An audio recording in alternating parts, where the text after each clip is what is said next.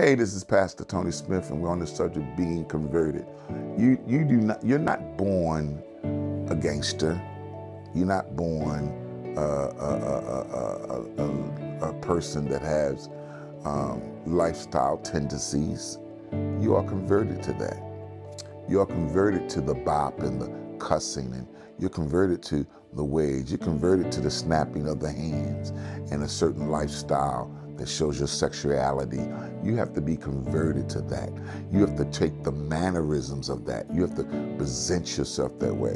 Whatever way you are today, whatever way you choose to show yourself, it only comes because you transformed into that.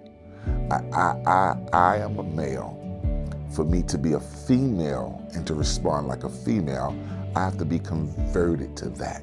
I have to be transformed in that. It's not just a natural instinct for me to want to be that way. I'm converting myself to that.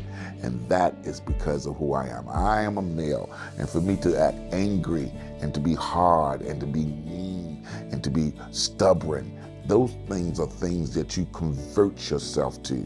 You maintain yourself into being that kind of person, stubborn, hard-nosed, and sneaky, and whatever the ways you choose to be.